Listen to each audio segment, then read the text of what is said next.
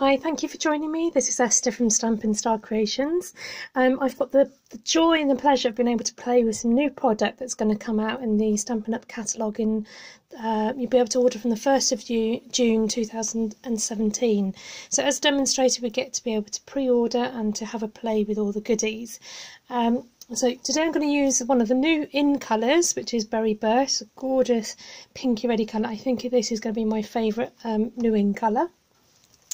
A pack of the Colour Theory Designer Series paper stack, which gives you lots of lovely ombre colours in 4 different colours.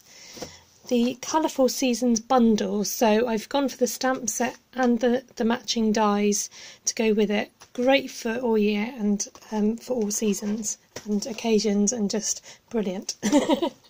Okay, so I've gone ahead and made some cards already, and I just wanted to complete my set by using the Berry Burst. I've made one in Dapper Denim, one in Crushed Curry and one in Old Olive, and these are bookmark cards, so these pieces here can just simply slip out and they could be used as bookmarks, and I'm going to show you how I made those today. Okay, so I've already cut down my ombre paper, and that's 2 inches, and then I've just cut, I think that's 2 1/4 inches, the base cardstock, and then we're going to do a bit of stamping on here first. I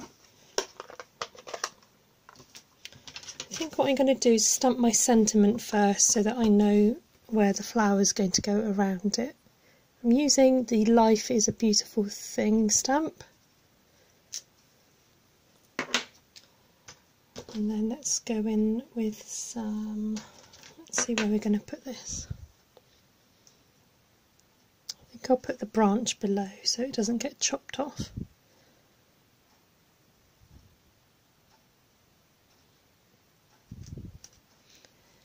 And then this has got matching blossoms and buds to go with it. So my tip for using this particular stamp set to match, because as you can see there's a few gaps, let me just try and zoom you in. There's a few gaps in the stamp, so that means that this one can sit on top. So my tip would be try and match up your buds to the branches first, and once you've done that, then it's easier to figure out where the rest of the flowers sit in on the branch.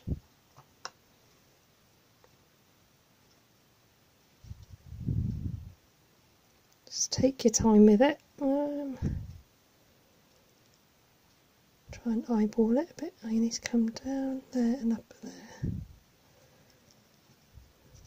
Let's see if this works. There you go, a little bit off, but not bad for trying to do it on video. Then what I've done is I've used the separate blossoms and stuck them down together on an acrylic block just to create a blossom pattern, so I don't have to do them individually. And I wanted to create a pattern. Oops, made a bit of a boo-boo there, I'll come back to that.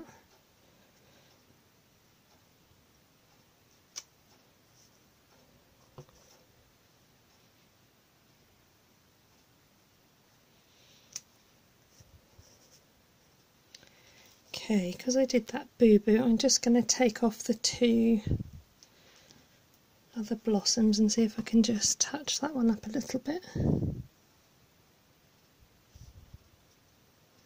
There, that will do. It's alright to have a bit of a nice effect on it, just pretend it was supposed to be there.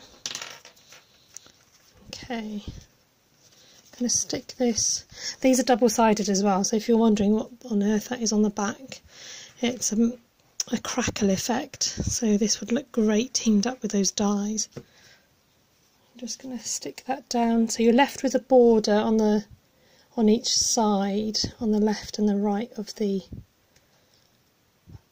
bookmark. Okay, now I've already gone ahead and cut out my blossom shapes, and then I'm just going to use the blossom shapes have got the little stamen inside, so you can actually, once you've stamped the blossoms, you can actually put the matching stamen inside, and it will get, it's all number coded as well, so which is great, it helps to match up. But because I've die cut these, I'm not going to be too fussy as to where it goes, and just want to centre in all of my blossoms. That just helps to give it a nice realistic effect.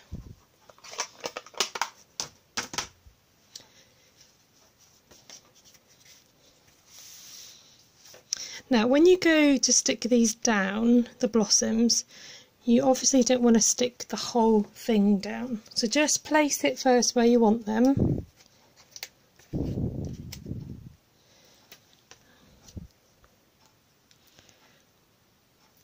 I'm going to stick this one. I like it coming just slightly off the card, and then I can chop that off later. Now with the other two, you want to do obviously glue half of it.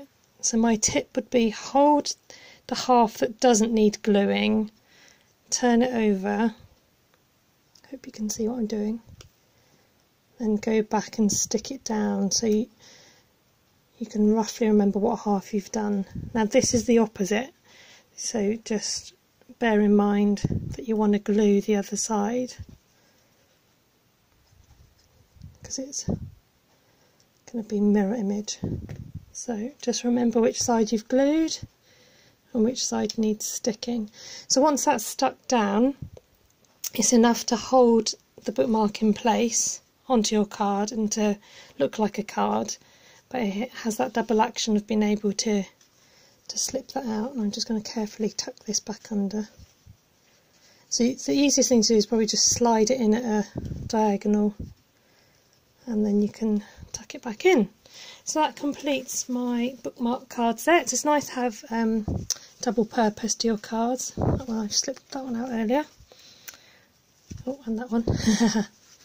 So there you have it, your bookmark card. Thank you very much for watching.